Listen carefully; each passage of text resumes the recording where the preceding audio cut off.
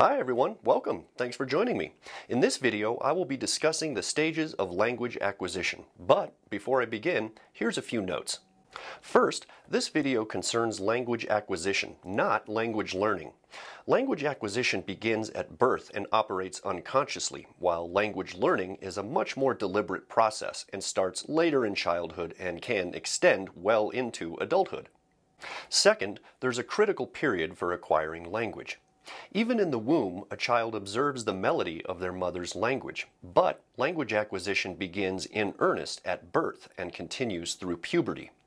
If no language is acquired during this time, then it would be extremely difficult, if not impossible, for the child to use language at anything more than a very basic level.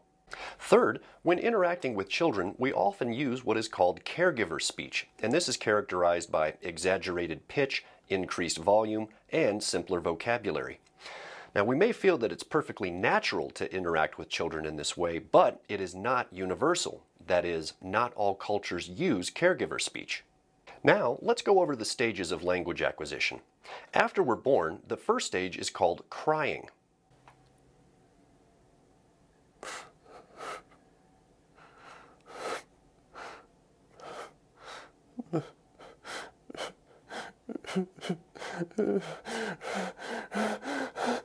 Newborns cry a lot, and everyone else cries too. But for newborns, crying is the only way to communicate. For a while.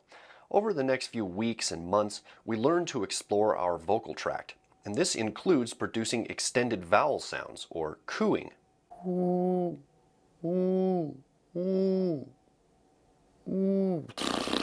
Next, we start combining consonant and vowel sounds into syllables. We begin by repeating the same syllable over and over, or reduplicated babbling. During this stage, parents often think that their child is producing their first word, like mama or dada, but in fact, they're just doing reduplicated babbling. And here's a linguistics joke for happy hour. Hey, what are you writing your dissertation on? Reduplication. Really? Yeah, because I only have to write half of it.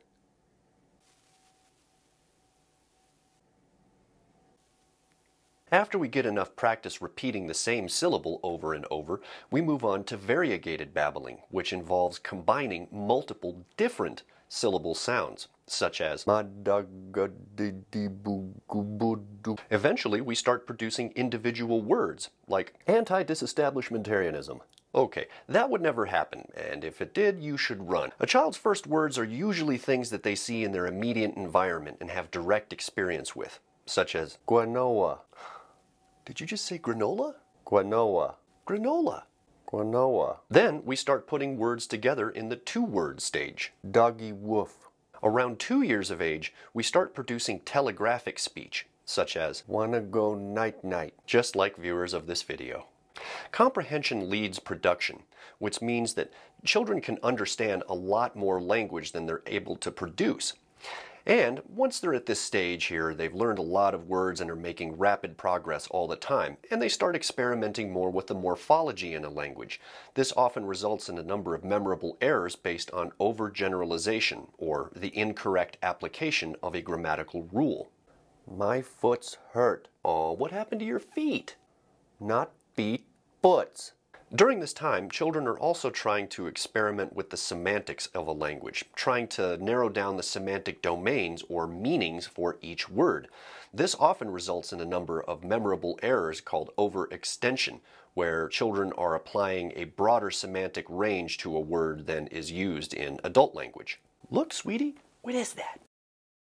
Kitty. No, that's a lion. Kitty. Okay, it's a big kitty. Now, let's dispel a couple of myths about language acquisition. It may seem that children acquire language by simply imitating others around them, but that's not quite the case. It's more accurate to consider children little statisticians, so every minute of every hour of every day when they're exposed to language, they're figuring out actively what are the patterns and constructions that are used by others. That's how they sort of land on the system that's used in that language.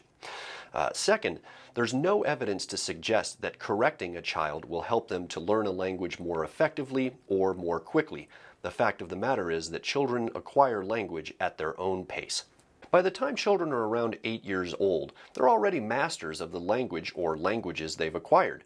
Before you know it, they've developed theory of mind, they're using sarcasm, and they're groaning at dad jokes. And this is around the time when they start bringing in a lot of language that was acquired outside of the house. Hey, sweetie, how was school today? Oh my God, where did you learn that? Okay, that's all for now. Thank you so much for watching this video. I hope you found it useful. In the meantime, stay safe, be well. I'll see you soon. Take care.